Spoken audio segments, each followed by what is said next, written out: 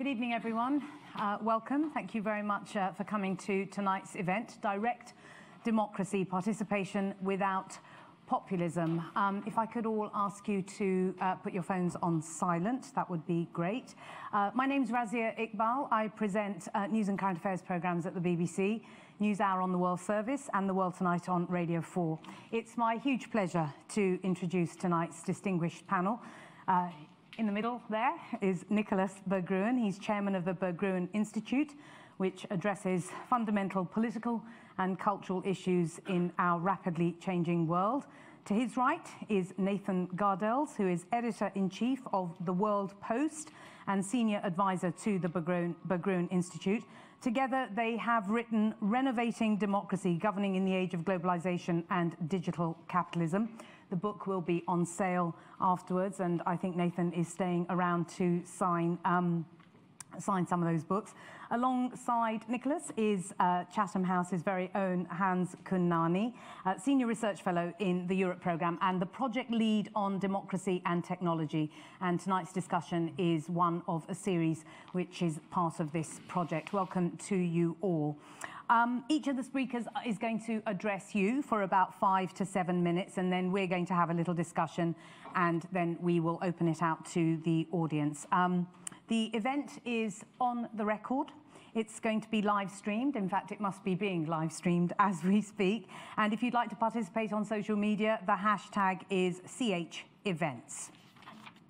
And I'm assuming you've all turned your phones off. Right. So what are we going to be talking about? In recent years, the rise of populism in the West, China's growing influence in global governance, and Russia's alleged interference in foreign elections have prompted a deep rethink of how democratic systems work and how they don't work.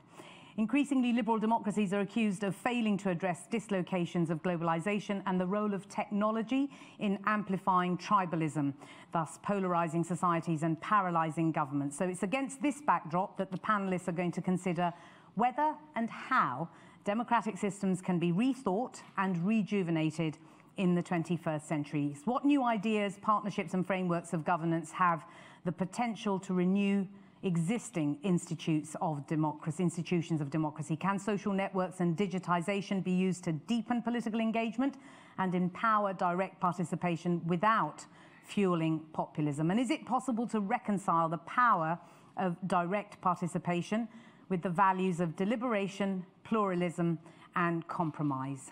Big, urgent issues. Nathan, please, will you set us off? Thank you, Razia. Let me begin. Although we're going to focus on democracy and deliberation and participation without populism, let me just first very briefly lay out the main themes of the book and how they relate to each other. Because what we try to do in the book is address how open societies govern themselves, facing the biggest challenge on the biggest challenges on the near horizon, which is the participatory power of social media, digital capitalism, and the reappearance of China to center on the world stage. So the way we frame the book is that we're seeing the rise of populism in the West and the rise of China in the East and the spread of social media everywhere, as Razia said, is prompting a rethink of how democratic systems work or how they don't work. Globalization and digital capitalism are creating new classes of winners and losers that the old social contract is not configured to deal with.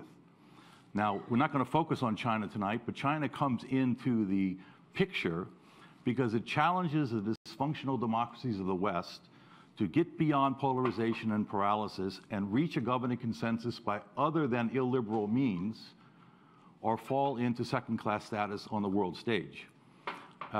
I'm not telling you anything new to say that we have a so-called leader of the free world who relishes battling his way through every 24-hour news cycle by hurling barbed tweets at sundry foes. By contrast, China's leader has used his enormous power to lay out a roadmap for the next 30 years. So there's the challenge. Now, in the book, we propose several responses to these challenges. The 3 Ps. We're going to focus on the first one, but let me just go through the 3 Ps. Participation without populism, predistribution of wealth instead of redistribution only, and positive nationalism. Participation without populism. And here's the basic principle we're going to get into the discussion. We can talk about California, where we're from, which is very engaged in direct democracy for good and for ill.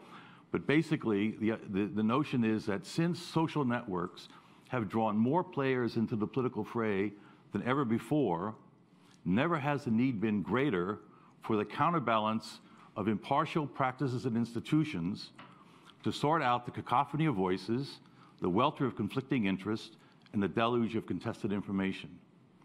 To mend the breach of distrust between the institutions of self-government and the public, we call for a new form of citizen engagement, participation without populism, which essentially means integrating social networks and more direct democracy into the system through new mediating institutions that complement representative government. We can talk a lot more about California and our experience in direct democracy, but just to give an example here in Britain, if such a public forum for deliberation had been in place before the Brexit referendum, and all the consequences we now know had been aired, the outcome likely had been quite different. Predistribution, second point. The innovations of digital capitalism are steadily disruptive and increasingly divorcing employment and income from productivity growth and wealth creation. A social contract that responds to this dynamic should protect workers instead of jobs as they constantly churn through innovation, and foster an ownership share by all in the wealth generated by the robots that are displacing gainful employment. The aim is to enhance the skills and assets of the less well-off in the first place, predistribution, instead of only distributing wealth of others after the fact. We call this universal basic capital. The idea is not just to break up concentration at the top, but to build wealth from the bottom. The simple message is, if you want to fight inequality in the digital age, the best way to do it is to spread the equity around. Finally, positive nationalism.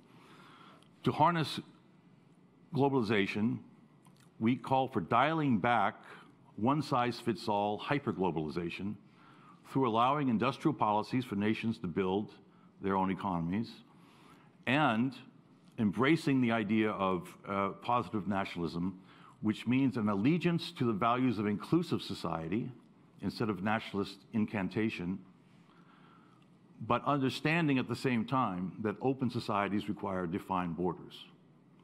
Now, we also have ideas to deal with China, but I'm going to skip those for this session and simply say that unless we follow a path along this course to deal with the internal issues of democracy, as we were discussing earlier, much of the debate these days is, oh, it's democracy versus Russia and China. It's not about what's happening in democracy and how it's working or not working. Unless we follow a course along the path that I've outlined here, our fear is that the West will be positioning itself on the wrong side of history. So, thank you very much indeed. Nicholas. Well, I'll just say a couple of words on one of these three Ps, predistribution. I know we're going to speak mostly about democracies and how to recast democracies in a system or in a way that can allow much more participation in a productive way. But the predistribution idea is something that we are really testing. And the reason why I want to expose it is we'd love to get feedback. The idea simply being that in traditional capitalism, labor and capital were really the ones that would fight it out and had, let's say, a way, had to divide the spoils. And the reality is that more and more of the value is going to the intellectual property, much more than capital or labor. If you look at the most valuable businesses that have been created and that are actually the most valuable businesses in the world over the last 15 years, they've been created with almost no capital and very little labor. So you can see that the value is accruing more and more towards IP, and algorithms are going to become more and more valuable. So the question is, how do you share those in a way that's fair? And our thinking is, as opposed to having a big fight to take from the ones who own the IP and redistribute to the ones who don't, let's turn things around and have everybody own a piece of the IP, own a piece of the robots from the beginning. And you can do it. You can do it thanks to technology, and you can also do it conceptually. So if you started a new business, as opposed to, let's say, Nathan owning 100%, or Hans or Asia owning 100% of the business, you could own 70% of the business. It wouldn't make a difference. If you're successful, you're very successful, you're going to be very rich. But if 70% is owned by the state, meaning, let's say, through sovereign wealth fund, owned by all citizens, then everybody is participating in the great company that Razia has created.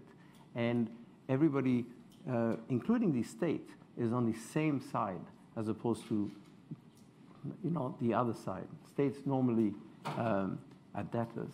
In this case, the state becomes an owner on behalf of citizens. So the idea is to change the equation to everybody being a participant, everybody being the same boat, everybody being an owner of the future. And that's, we think, an interesting concept to test. So the idea being simply that a lot of these discussions, democracy, capitalism, geopolitics, take concepts that exist that are fairly, standard in terms of history, but try to turn them around. Same principles, but change the game, change the board, so that you bring people in together as opposed to fighting each other, which is where we are in terms of the democratic debates. You have people against each other everywhere, within nations, within parties, within almost any society. And you have the same thing in capitalism. Capitalism has conquered the world, but how do you make capitalism work for everyone? And that's an idea that we've thrown out. So, sorry, this is very specific, but I wanted to expose it. Hans. Nicholas, thank you. Hans, why don't you contest, if you want to, some of the things that you've already heard, and then we'll open it up a bit more. Thanks. First of all, I should say I'll focus on the democracy parts rather than the economic part or the geopolitical part.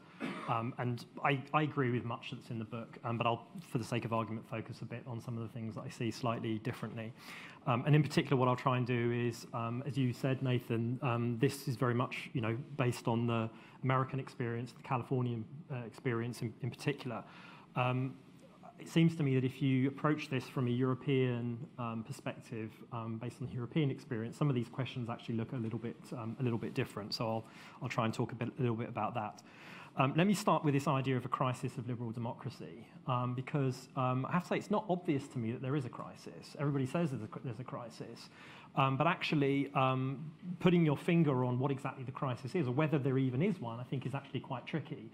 David Runciman, the Cambridge professor of politics, points out that a democracy functioning badly looks quite a lot like a democracy functioning quite well. It's quite difficult to tell the difference between the two. And I think Britain right now is a good example of this. It's not obvious to me that we're having a crisis of democracy.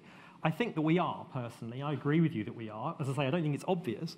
But even if we agree that we are having a crisis, it seems to me there are very different ways of understanding what the crisis is, what's caused it, and I think this matters quite a lot.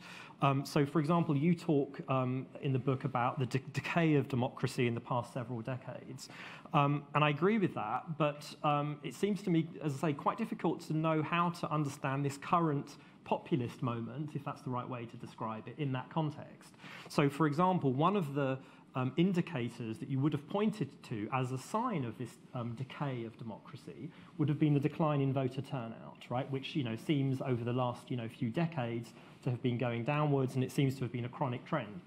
But to some extent, that has been reversed in lots of elections we've seen recently, and to some extent as a result of populism. So in Germany, for example, in the last general election there, the AfD, which is a party I don't particularly like, brought 1.2 million voters who hadn't voted in the previous election back into the political process. So in that sense, it seems to me that, in some ways, populism is providing a kind of correction rather than being part of the crisis itself. And that brings me to the next point. You talk about polarization quite a lot, and you seem to take it as axiomatic that polarization is a bad thing. You describe that as going hand in hand with paralysis several times in the book. And so it's something that needs to be sort of minimized. I'm just not sure if that's true. It seems to me that polarization can be a good thing or a bad thing. What matters is how you're polarized and what issues you're polarized on. Over the last few decades, it seems to me that part of what's happened is an increased polarization, but at the same time, there's also been this kind of increased consensus around some issues, particularly around economic issues. I would actually argue that as centre-right and centre-left parties have converged around basically neoliberalism, for want of a better term, that's part of what's produced extremism. It's forced political opposition to the extremes. And more specifically, if you have this consensus on economic issues, then to some extent you end up fighting, I think, about cultural questions because there's no debate around economic questions. So in a sense, neoliberalism, it seems to me, produces identity politics.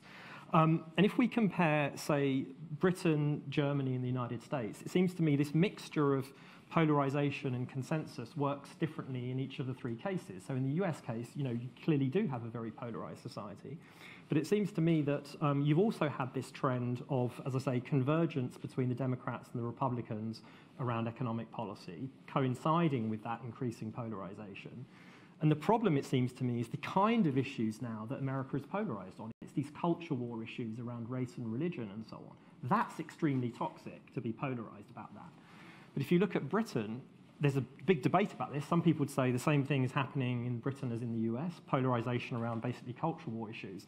Another way of looking at it is that we're basically arguing over economic issues and the degree of, basically free trade deals and the degree of economic openness and so on. That seems to me a much more productive thing for us to be polarized over.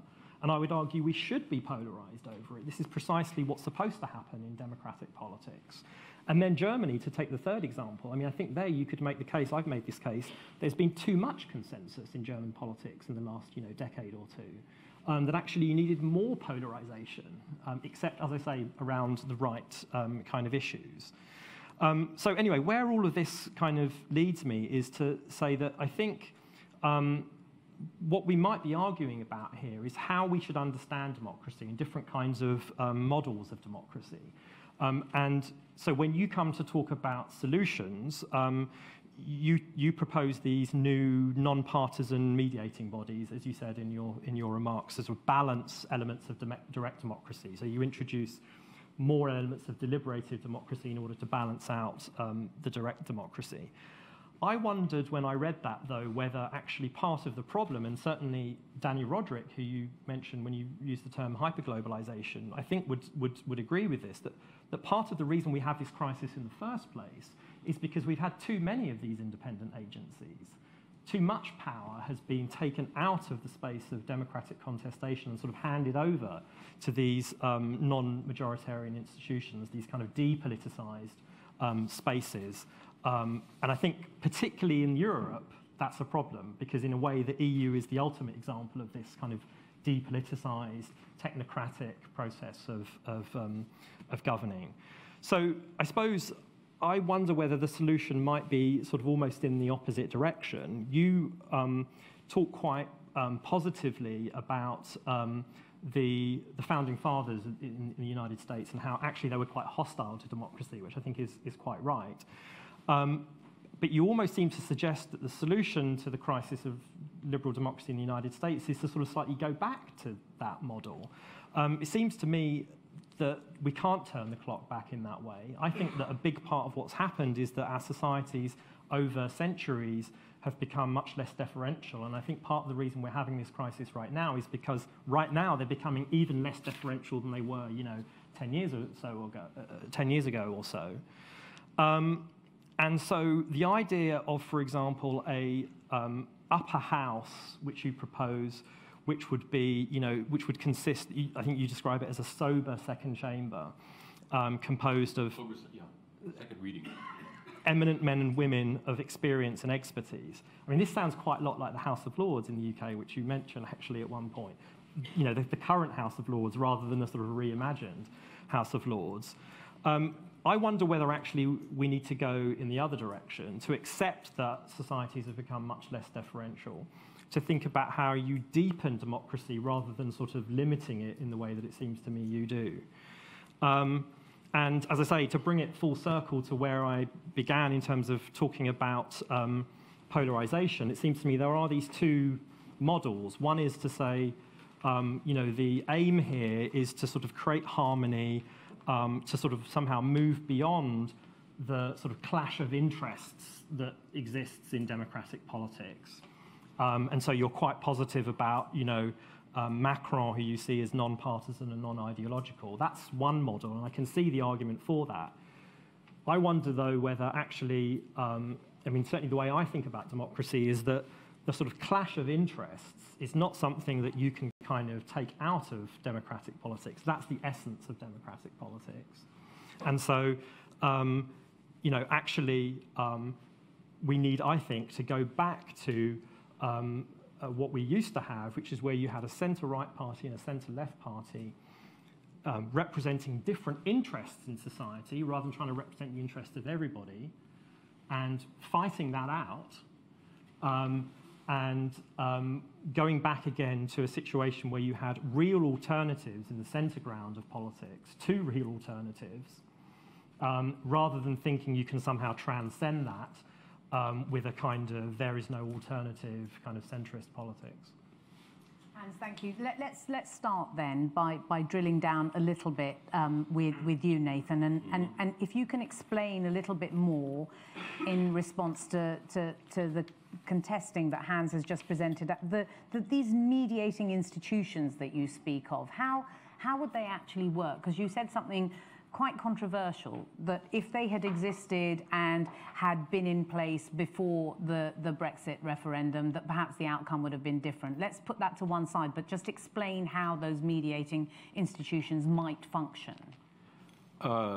Okay, and then I need to respond to some I'm sure wrong points and some mischaracterizations and other stuff. Sure and other stuff. I didn't have a pen. I was trying to remember all of those, but.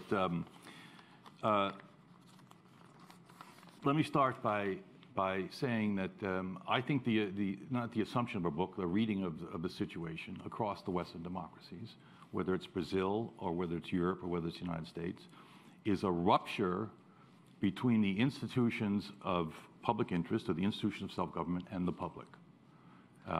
That is a crisis of democracy. Voting, how can I put this? Voting is not what matters most. The fact that more people are voting is not the issue. The issue is that as important as elections are to democracy, what's outside the ballot box is equally, if not more important, which is impartial institutions that allow you in diverse societies to sort out differences, to make fair trade-offs, and to come to a consensus. That's what's broken. That's what's broken in Britain, that's what's broken in the US, that's what's broken in Brazil, that's what's broken in Italy, it's what's broken in Germany, it's what's broken in France. In France, Macron won his 33%. In Germany, in the same election, or the same election period, Merkel won her 33%. You know, but back in, I mean, Macron maybe won, I forget what he won exactly, but Le Pen won 33%, the same as Merkel in Germany. So the electorate is divided.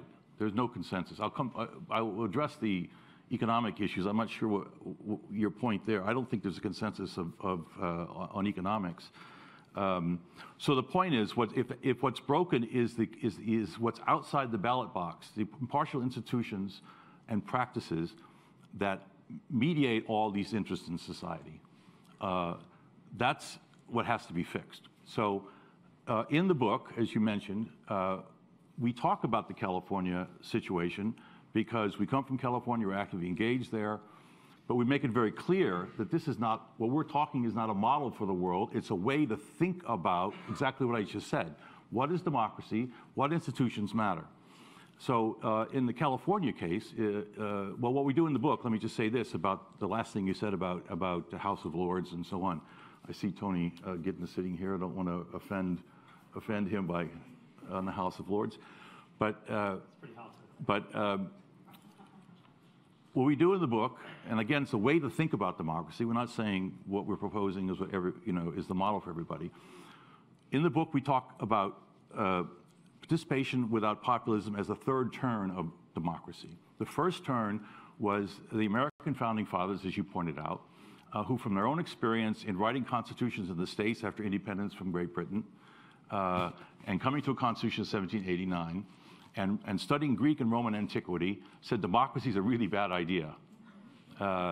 Democracy does not appear, the word democracy does not appear in the Bill of Rights, in the Constitution, or the Declaration of Independence, or in any of the state things. That was the first turn of American, was called the Republic, which put a lot of filters between the public and power, these mediating institutions. The second turn came 100 years later with the progressive era in the United States, which happened in the states, not from the top down, but in the states in response to corruption, technological change, much as we're seeing today, in which the progressive movement said, let's have direct democracy. If the political class is so corrupt and not serving us, is what people are saying now, let's make the rules ourselves through direct democracy. We adopted the Swiss system in most of our states, which allow people to make laws directly. But they also included in their reform program, for the first time, getting cronies out of running government and bringing professionals in. City managers didn't exist before the progressive movement. They were run by cronies that belonged to machines. So they brought in both smart government and direct democracy. What we're trying to talk about in the book is a third turn, where you combine both of those things, the deliberative emphasis of the founding fathers and the direct democracy and smart government of progressive era for this new turn. And why now? Why now? Because of the impact, the participatory power of social media, which brings more players into the fray. Now, the final point, you made many points, but let me just make this one thing about the mediating institutions. On the contrary, what we're proposing is not mediating institutions like the European Commission, which is so far from the public, but the opposite. And it comes from the California experience, and the California experience of direct democracy is in our view, something that's going to be very predominant in the future everywhere. In Italy, the Five-Star Movement came to power, an internet party with their slogan, participate, don't delegate. The Yellow Jackets in France, their biggest demand is direct democracy. Let's vote and make laws directly. In California, we are a direct democracy. We have a governor and legislature, but all the consequential decisions are made by the public at the ballot box. That means a majority has voted for outlawing same-sex marriage, for getting rid of benefits for immigrants. Both of those are thrown out in the courts. They've also voted to protect the coast. That's a great thing. They've also tied the fiscal situation in knots. We don't want to pay taxes, but we want the state to spend. So you've locked in spending and locked out revenues, et cetera. So our experience, and anticipating this is going to be happening across the West because of this rupture with self-government in the public, you need mediating institutions to deal with the increasing demand for direct democracy, which is part and parcel of the participatory power of social media and social networks. So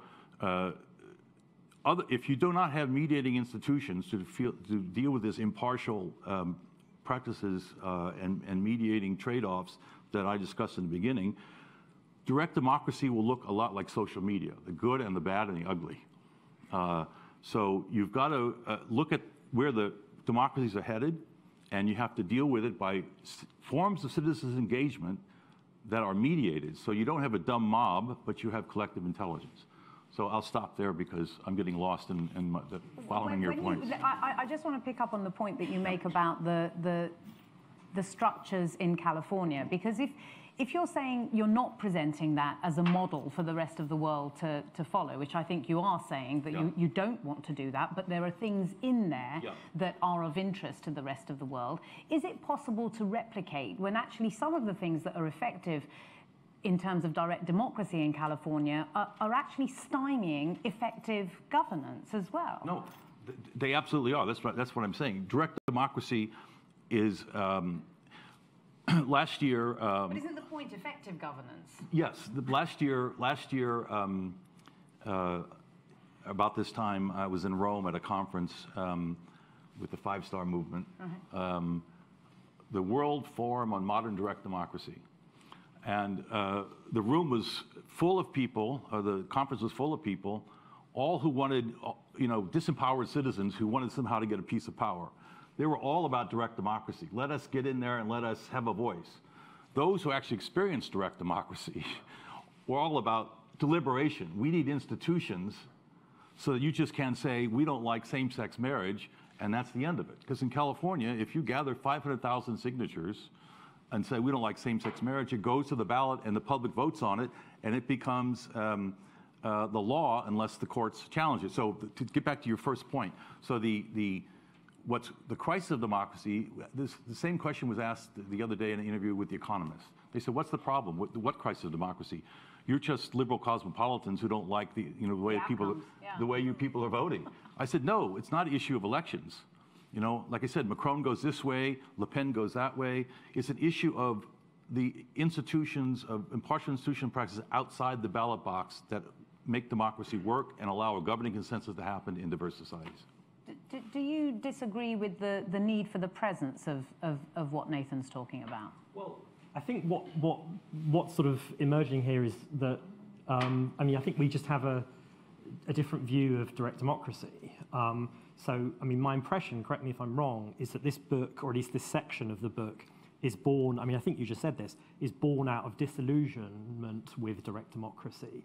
Unmediated direct democracy. And you seem to be sort of saying that, direct democracy is sort of here to stay, there's nothing we can do about that.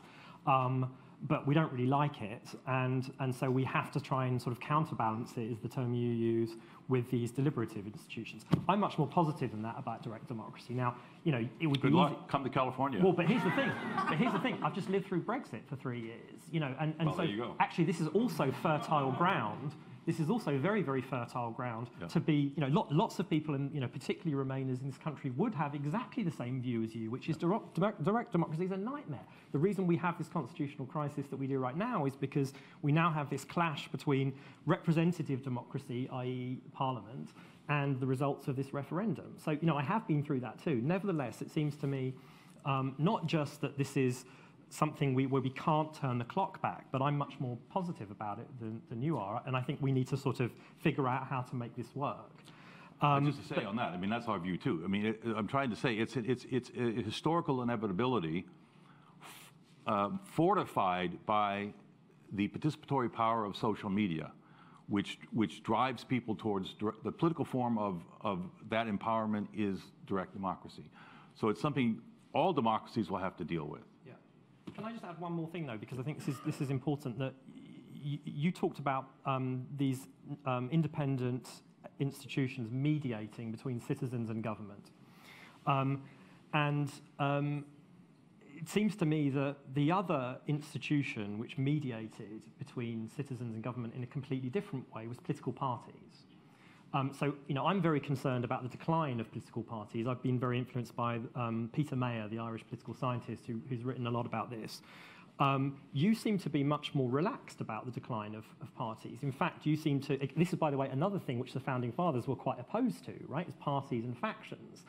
And you seem quite relaxed about this, the idea that you can sort of somehow replace the function that parties have with some kind of other institution. I don't think you can, for the reason I mentioned, which is I just don't think you can have these non-partisan, independent institutions that reach these decisions in this independent way. I think we have to confront the fact that there are different interests in society. And the reason I believe in democracy is because I think that the best way to resolve to find the best policies is through a clash of interests, rather than through some clever people figuring out what the best solution is. That feels to me like technical. No, I just have to respond to that. Sorry.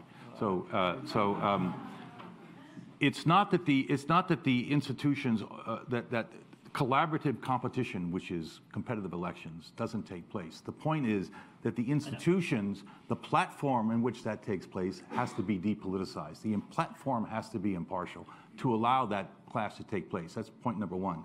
Point number two, just on the parties. I know Nicholas, maybe this is what Nicholas wanted to say, but I mean, the parties, big tent parties outside of Asian countries that have a culture behind it, like civilizational weight, like Japan or China, outside those countries, the demassification of society is fragmenting the ability to bring everyone together under a huge tent. You know, you've got gays, again, gays for guns. You know, you've got abortionists that want to protect animals. You've got a zillion constituencies that don't fit under one tent. And if the tool of direct democracy is available and the tool of social network is available, it inevitably will create a fragmentation that you won't be able to bring together in political. That's my suspicion. We'll see. You know, it would be great if you could build consensus around big parties like during the industrial era, but I'm afraid they're going the way of lifetime labor and mainstream media. I just think it's not going to happen. Nicholas, I'd like you to before we open it up to the floor. Go ahead. I mean, in a way, I would almost say, Hans, I wish you were right. I think on everything. I actually think it's sort of, and I don't mean it in a negative way, but it's almost like an old-fashioned view of democracy. I think we are at a breaking point, and the breaking point is multi-layered. One of them is, I don't think political parties, traditional political parties, have, I mean, they're basically collapsed. I mean, if you look at even, let's say, this country, there are lots of people within Labour who are in favor of Brexit or the other way around, and the opposite on the conservative side. So I don't think traditional political parties represent sort of, you know, holistic views anymore. I think, as Nathan said it, there are bits and pieces everywhere. That's the first thing. Second, traditional media used to be a filter. It's gone. So everybody has a voice. It's going to be irresistible for people to use that voice. Yeah. The question is, how do you filter those voices? And you've had, traditionally, you had filters, political parties, you had traditional media. I don't think they're coming back the way they used to, but you still need an editing or filtering system.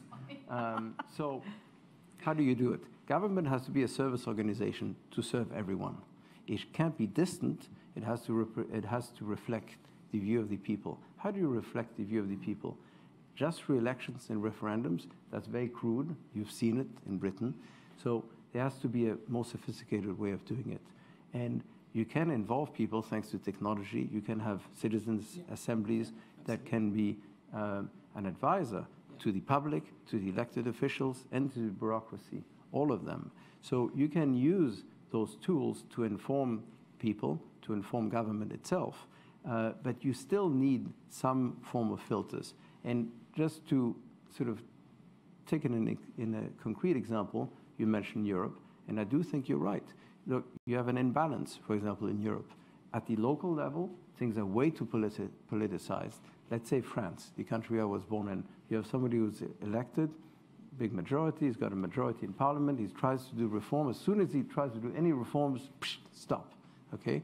So you're in a very difficult environment to get anything done, any reforms done. So at home, you know, in any country, things are very difficult in terms of bringing people together to build a common future. Then at the European level, the exact opposite. Very bureaucratic, too distant. People don't feel that their voice is heard, and it's not heard. And there is no democracy of Europe. So on one side, too far away, not populist enough, if you want, not democratic enough. And the other side, all about populism and about elections and about sort of the latest, whatever political football. And neither is good. So you need a reconceptualization of where we are using modern tools. And they are modern tools. They have changed the game. We've got to accept them. We've got to integrate them. And it's going to be, and we're at the beginning of having to rethink how to make the democracies work, not so that they're too far away from citizens. Yes. They have to engage citizens, but they have to filter. Okay, just hold the thought that you're having, because I'm going to open it up to the floor. Please wait for a microphone. Two hands have gone up straight away. So let's have the woman right at the back, followed by the man in front of her. Please tell us who you are. Hi, I'm Lynn Forrester de Rothschild. So I think it is great and vital to address democracy. But in thinking about this for a few years, and more in the context of inclusive capitalism, I've come to believe that to talk about models of democracy is a little bit like rearranging the chairs on the deck of the Titanic, for two reasons. One is that we have seen in America and Britain that regular people aren't thinking in this way. And how do ideas connect to them? Which leads me to my second and most important observation, is that I think our problem is that we have accepted neoliberalism as an operating function for the social contract among all of us and our institutions. And basically, that needs to be replaced in the same way that it replaced what drove Keynes and government, pre-war, post-war. So I think what we need to up our game in two ways. Intellectually, we need to think about how do we need to change our culture, our religion, our definition of happiness, our definition of success, so that it creates a world that responds to the people who feel so disenfranchised by these very, ivory tower conversations. And I think that's where we need to put our best thinking. Thank you very much. Anyone want to respond? It was an observation, a very insightful one, but anyone want to respond? I think we all agree. Yeah. I mean, Lynn, I would say, I think we agree. That's part of the whole point of the book, is you have to rethink a number of these things. And you talked about inclusive, that's the whole point. People feel excluded or included, and everything is a fight where they're winners and losers. The question is, how do you bring people together? You were not here, I think, when we started about this idea of pre-distribution, bring people in from the beginning as opposed to after the fact on the economic side. So we talked about this idea of universal basic capital as opposed to other mechanisms. But the idea is, yes, you've got to find ways to bring people together as opposed to not. And I think that's part of what we try to expose in the book. In the book, I'd just say, we call it pre-distribution, which is making sure everyone has universal basic capital. It is inclusive capitalism. So, I mean, it's another word for what we're arguing.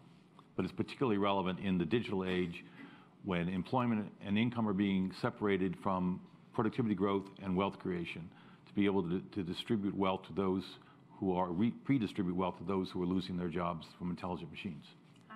So I think all three of us agree that neoliberalism is what went wrong, as it were, or part of what went wrong. And so I think we broadly agree on that story over the last 30, 40 years. But it seems to me where we differ is precisely this point that we discussed earlier on, which is my understanding of that story of neoliberalism over the last 30, 40 years, or hyperglobalization, whichever term you want to use to describe it. It seems to me that part of the story of that is the growth in non-majoritarian institutions, independent agencies, and the removal of ever more areas of policy, particularly economic policy, out of the space of democratic contestation to be decided on by these independent bodies, often international bodies. And again, the EU is the sort of, I think, the most extreme example of this. Whereas I didn't get the impression from the way you tell that story in the book that you see that as being part of the problem. We just do. I mean, we agree with Danny Roderick, and we say that... Then it does seem to me to be a little surprising then to propose more independent agencies as the solution. That's the bit I don't get. Look, a citizens' assembly in California to vet an initiative that outlaws same-sex marriage is hardly the same thing as a global trade tribunal. But I know she wants to go on. So. I just want to get as many questions in as possible. The gentleman who's got the microphone. My name's Alex Folks. One of my things I did in the past was I ran one of the Remain campaigns, the subsidiary Remain campaigns, in the Brexit referendum. Thank you. People will obviously disagree with my stance, but I think one of the best things about democracy is that you have competing ideas and they battle it out, because by challenging each other, you explore the weaknesses in each other's concepts, and usually, not always, but usually the best ideas, the best outcome will win. I think if you create citizens' juries, or whatever you call them, firstly, I think that existing politicians are loath to cede control to anybody else. And you may create these citizens' juries and they may come up with a fine solution to something, but ultimately it is the people in Parliament, the people who, or the governors or the whoever, will take a decision, and that might be wholly unrelated to what the citizens' jury comes up with.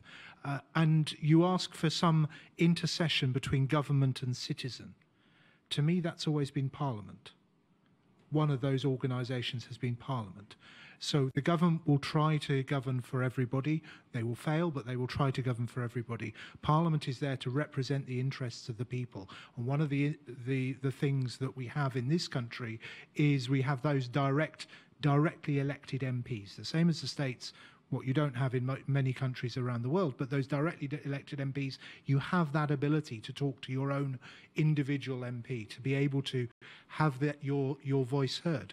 Ultimately, this will fail, I feel, direct democracy, because of what we saw in the UK referendum, because of Facebook, because of interference by outsiders, because of people, bots indeed, because of people who will simply lie and change their mind after the vote has been taken.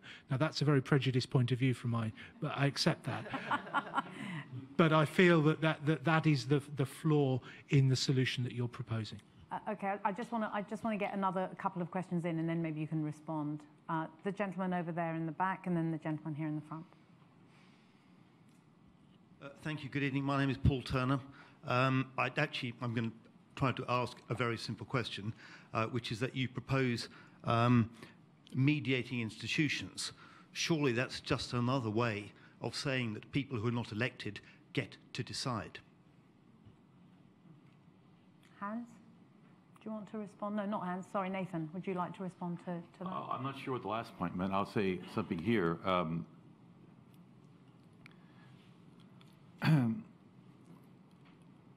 I think the participatory power of social media, which levels the playing field of information between amateurs, professionals, et cetera, also undermines the idea of representative democracy, ultimately. And the direct democracy is being demanded, and a mediated direct democracy that we're arguing for is both a compensation, a complement to representative government, and a compensation for its declining legitimacy. Elections, you have big faith in elections. The reason the Founding Fathers, the Founding Fathers made one big mistake to expand suffrage. I mean, I'm not saying it's a mistake in any moral sense, but I mean in a political governance sense. By expanding suffrage, you would allow people to control government better. In fact, what happens is the vast electorate couldn't operate without factions or parties organizing it. And those who have the interest and the time, the money and the connections are the ones who dominate elections. So elections are not representative necessarily of the interest of all, certainly not the interest of all society. In fact, there's a book by a guy named Sitaraman, who's an advisor to Pete Buttigieg, who's one of the presidential candidates, called The Middle Class Constitution, who argues that elections actually create aristocracies, because they leave the average citizen out and not let things, but things that are controlled by those who have the money and time. This is certainly our experience in California. It's certainly experience with direct democracy. The oil companies come in and say, we want to kill your climate change legislation, and we're going to call ourselves the Jobs Initiative, and they put $70 million into a campaign to undo, the election. So let's go back to my initial point. Elections are not the only thing about democracy. It's the impartial institutions and platforms that allow for this collaborative competition between competing parties and competing interests. If those impartial institutions are destroyed, or if consensus is decimated by polarization and partisanship, that's what's the crisis of democracy. But can you just answer directly the gentleman asking that question? Nicholas, go ahead. I want to say one more thing about the referendum point.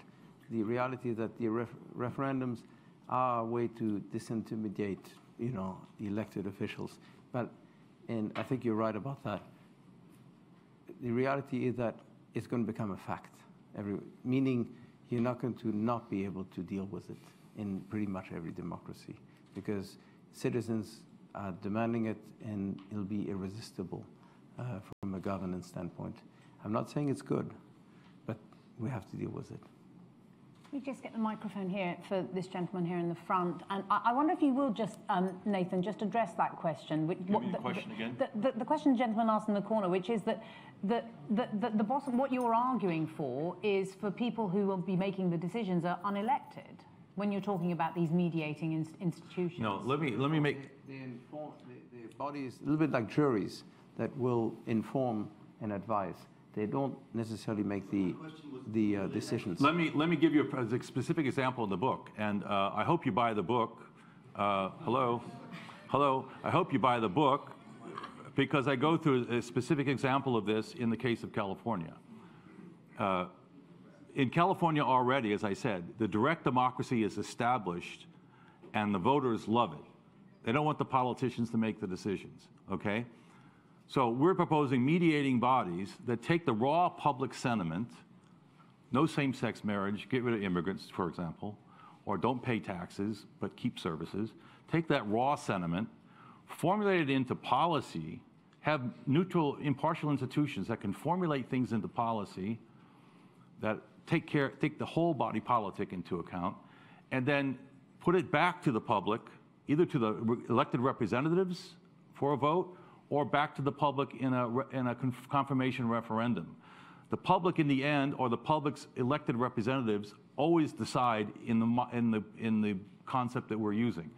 You're not replacing the public with the legislators with unelected leaders. Okay. They're the mediated body. They're not the ones who make the ultimate decisions. They're the one who process the policy. So, the gentleman in the front, and then Kirsty behind. My name is Oliver Grimson, and I just want to put 3 points or questions to you. Given that democracy is always a messy affair,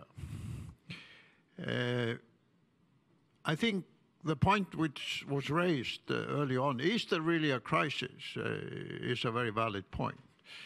Because if we go back a few decades in the US, Britain, France, and Italy, we had almost a breakdown in society because of the political confrontation during the Nixon and the LGBA, where there were riots, there were fighting, there were complete uncertainty.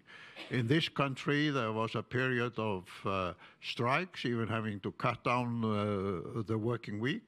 In France, there was a revolutionary stage where the president disappeared.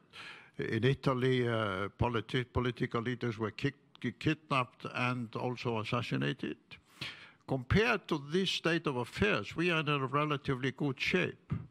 So I really want you to argue more strongly that there is a fundamental crisis, even if you don't like the outcome of the democratic process.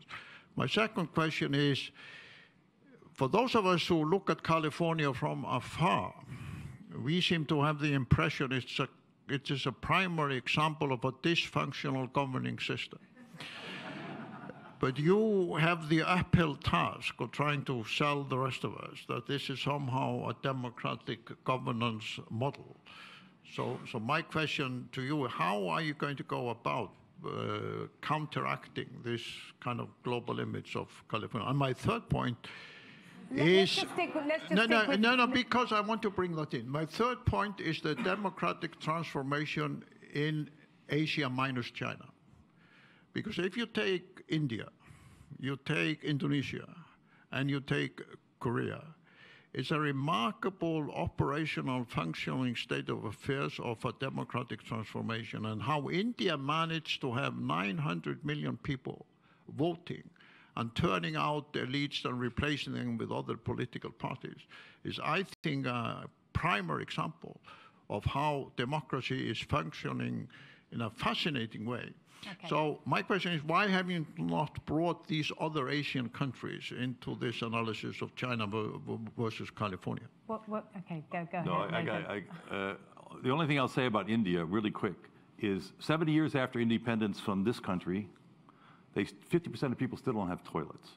So I'm not sure what voting means. So that's number one. But I don't want to argue about it. We decided not to talk about China and India. So I have a lot to say if you want to go there. But California. You clearly haven't persuaded him, Nathan. Well, the great thing about the great thing. Wait. The great thing about these discussions, it allows you to kind of signal your themes of a book in the hopes that you will buy it and say, hey, now I understand what they mean about California when I read the book. The premise of the whole discussion is how dysfunctional California's direct democracy is. That's the premise. How to fix it. And it happens to coincide with the global trend towards people wanting more direct democracy. And what makes it different than earlier crises of democracy, as I keep pointing out, is the advent of social media, the participatory power of social media, the leveling of the playing field between amateurs, professionals, politicians, and the people, et cetera. That's what's different about the crisis, and that's what we respond. California, in a sense, is a canary in the coal mine. We're trying to fix it. We've tried to tame the direct democracy with some deliberative processes. But California, if you really want to go through these functions, we can stay here till midnight, and I can tell you. We're not going to. So I'm going to take three more questions, Kirsty, and then there, and then it's not a model. Yeah. Excuse me. We're not saying it's a model. We're saying it's the petri dish in which to raise these issues, because I think the rest of the democracies are headed in that same direction. I've just got a quick question, which is I wondered to Nathan whether you had looked at the example of citizens' assemblies in Ireland in the lead up to the abortion campaign, where they played an incredibly, I think, positive role in stopping populists getting hold of what is a very emotive and divisive issue, as we have indeed seen in the United States. Yeah, totally. We looked at it. And we looked at it. We know the guy, David Farrell, and the people who did that. Some people here in Great Britain, as you may know, are proposing citizens' assemblies to now deal with the Brexit, if there's another Brexit vote or confirmation referendum. It showed in a very highly emotional and polarized issue like abortion, these things can work. Gentleman at the back, and then at the front, and then we're going to have to stop. Hello, my name is Christophe Janet. You were talking about the founding father. It made me think of the following. The question arose immediately, who was allowed to vote, and namely people who were able to read and write, who had an education. It seems to me that democracy might be working very well. Talking about America, you have incredibly diverse presidents, one after the other. You can have Trump, you can have Obama, you can have Carter, and so on and so forth. It seems to me, and you were talking about the referendum here and also in Europe, there seemed to me to be a huge disconnect between the information or the knowledge provided to citizens. Democracy will only work, and you were talking about China and India. I think it's the same problem. It will only work if people have access to proper knowledge. And Nicola was talking earlier about pre-distribution and how you could share 30% and so on. How about putting this algorithm open source so the knowledge can be shared? You don't help people by giving them the result of whatever it is, but by giving them the means to do it for themselves. So it seems to me that democracy actually is quite healthy today. What we've all forgotten is to actually share knowledge. Instead, what do? We give just information retrieval. When people voted for Brexit, was there any communication from the government? I don't think so. In France, even worse. In Europe, nobody has any clue about how the whole thing is run. So I think the problem is not purely political, it's a little bit deeper. It somehow reminds me of what led us a few thousand years ago to the Dark Ages. Anyway, I think food for thought. Thank you very much. Gentleman here in the front. Thank you. Andrew Marshall, Cognito. I haven't read the book. It seems to me, perhaps quite naturally from the US, there's a lot of focus on democracy within national silos. If you live in Denmark, and there's 5 million of you, you're acutely aware, or any European country really, you're acutely aware that decisions get taken beyond your borders in a way in a continental power you're not. And that's why at least some people in Europe are quite keen on telling their ministers what they should vote on when they go off to take decisions at a European level or a global level. There's been a world federation movement for many years, world government movement, and I just wondered whether any of the panel had comments on that. On world federalism or on Denmark? On the fact that for smaller states, part of what's really important in democracy is influence at an international democracy, if you like. Go ahead, Nicholas. No, I didn't fully understand the question. Oh, okay. Do you want to ask the question in a different way, perhaps?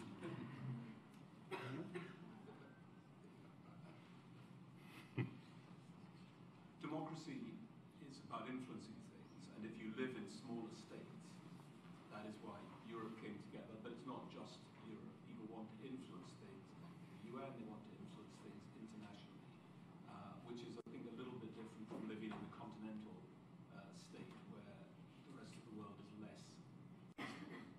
And it seems to me that at the European level and at the world level, we need to build in all of that. Agree, disagree? Agree, I guess, yeah.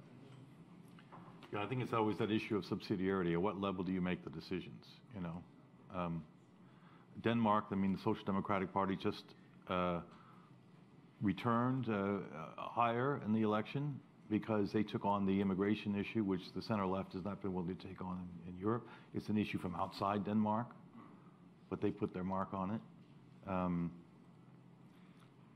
They couldn't do it at the European level. It seems, I mean, in both cases, though, I mean, I agree with you there, things do look very different if you live in a small nation state than in the United States. That's clearly true. But on the other hand, you know, in both cases, the United States and Europe, you have a system of multi-level governance with decisions being taken at different levels. And, you know, it's a slightly different, you know, system in each case, although there are obviously some that would like to turn Europe into something like the United States in that sense. But actually what I think is more interesting is that despite those differences, seems to me the overall trend is in the same direction, which is my impression is that citizens are demanding decision-making to be taken closer to them rather than further away. This is what I meant about this sort of the end of deference. You know, to make the link actually to China, it seems to me you have these two countervailing pressures going on, because on the one hand, and pro-Europeans will say this all the time, you know, you have to be a big unit in this world in order to have any kind of weight. It was one of the key Remain arguments. So there's this kind of geopolitical pressure pushing towards larger units, but it seems to me there's also a sort of bottom-up pressure around at least the West, which is pushing towards smaller units because people want decision-making to be closer to them. And I think that's the basic problem that we have to deal with. And then you have the unusual example of Switzerland, which is a small country, which has all types of different trends all at once. So very local. I mean, number one, there's federal, there's regional, and there's municipal. And they're very divided. The tax revenues and spending is very much divided between these three. So there's very local. People vote all the time on lots of different things. There are referendums all the time. So it's very close to them. At the same time, government truly in Switzerland is a service organization, very remote and not populist. So it's an incredible, very unusual mixture of two, where people are very involved, highly informed, have a lot of power over what's happening, especially at the local level, but government is actually quite remote from an emotional standpoint. There's a president that's a roving appointment, a rotating appointment out of 7. And if you ask most people in Switzerland, who is your president, they don't know. So it tells you how remote they are from politics, at the same time very involved. It's a very unusual combination, and it seems to work. So the question is, I'm taking this, and it's a small country, it has lots of issues, you can't transfer these things easily. On the other hand, it tells you that it's a totally different way of running a democracy, much less emotional, even though people can express themselves, and it's not everything becomes a division of the entire country, and they're able to keep sort of citizens together in one direction, keep, let's say, inequality relatively subdued compared to other places. We have gone way over time, for which I apologise, and Nicholas is going to be late for his next appointment. But thank you all very much for all of your questions and your attention. Thank you to Nicholas Berggruen, Nathan, and to Hans Kanani as well. Thank you all very much indeed. Thanks.